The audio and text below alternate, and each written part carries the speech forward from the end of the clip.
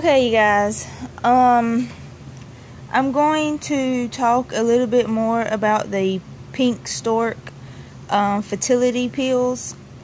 I wasn't going to start these, but I decided why not. I mean, I got them, so why not give them a try.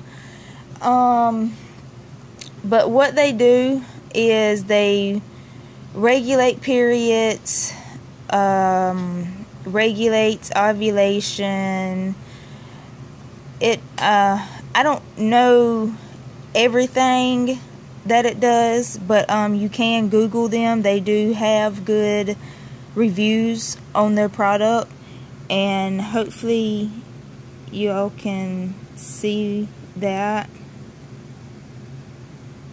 But you can't take this and the soy together. So I'm not taking the soy.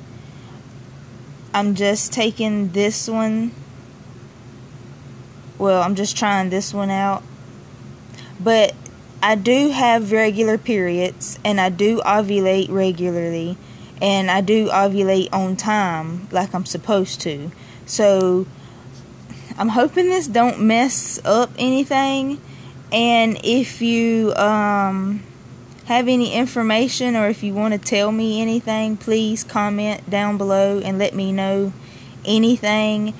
If I should keep taking these, or if I should stop taking these, because it could mess up my cycle, because like I said, my cycle is regular and I ovulate regular, because I do track BBT, and my BBT does confirm that I do ovulate. But I'm not sure if my eggs are fertile, if you say, or if they drop, or I'm not sure on any of that. So I thought about taking these just to see if they help me. And what you do is you take them on CD1 when you start your period. You start taking them, and then when you ovulate, when you get your positive ovulating test, you stop taking them.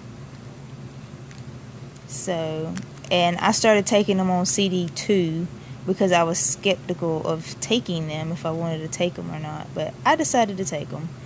So, if you have any questions, please drop them below, and I will answer as good as I can, and I will keep you updated on this.